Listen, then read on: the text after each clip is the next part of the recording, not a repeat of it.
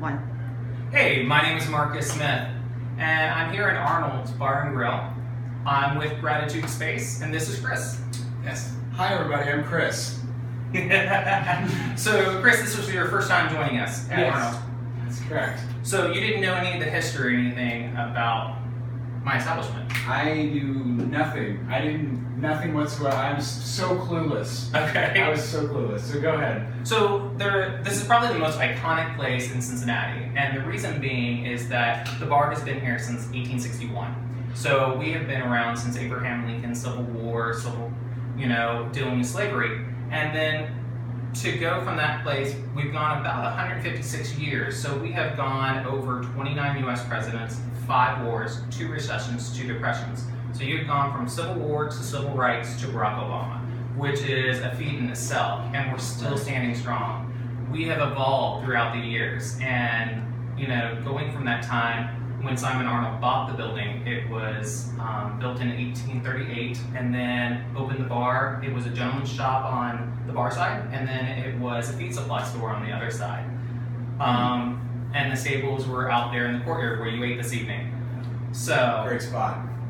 A lot of fun. It's probably our most iconic place to go. You have the stage and everything. Simon owned it, passed it on to his son Hugo, and Hugo unfortunately passed away a few years after. His wife inherited the business and had to get really creative with a gentleman's bar. So she allowed single lovely ladies to live above her space on the 2nd floor where we're sitting right now. Ladies lived here. Okay. On the 3rd floor, who enjoyed the company of a man for a very short time for a very reasonable price. So we became a speakeasy for a period of time. So her children inherited that business sense, and as small children, they learned to use the bathtub that they bathed in, that we're sitting in, to brew gin in during Prohibition. So the booths that are downstairs were built in the 1920s, and they brewed gin during the Prohibition. They were German heritage, and they were not a fan of everything legal. So the family owned it for about 98 years, and it's said to have the last Arnold owed a few dollars to the mafia here in Cincinnati, and he decided to sell the business very swiftly. It's been passed on to 4 owners since then. Probably Jim Tarbell is our most well-known for, and we have 1 room in the other space that is named after him, and he was a politician. Really phenomenal guy. He wanted a place for his buddies to come and bull crap.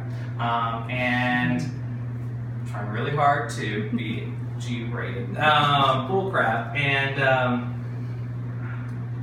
so he built the stage. He really found it as a phenomenal space. So you can see how many footsteps have been through the building over the 156 years.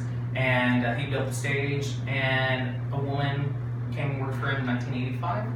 Her name was Rhonda. She worked her way up from a server to a cook to the owner now, and she's owned the bar ever since for the last 17 years, and her son is the general manager. And so he will own the business, and a new family generation will begin here in Arnold. So it's phenomenal. So as I said, we have gone through time, and our biggest thing is that we try to use as much local items, and that's important to us. We use local beer. We carry everything that is important to Cincinnati, and I think that's what really makes us a place. Plus, we've had a couple of movies made here, one with Bruce Willis a couple months ago. Wow. We had one with Kate Blanchett, with Carol, and then the last one, Harry's Law with Kathy Bates. The show rebuilt our bar in LA, and that was really phenomenal. So we have a little bit of everything here. That's great. Well, thank you for sharing that. That's the man right here. Yeah. So, okay, well, I'm gonna take it back here. I'm Chris with Marcus saying stay grateful and go to Arnold's in downtown Cincinnati.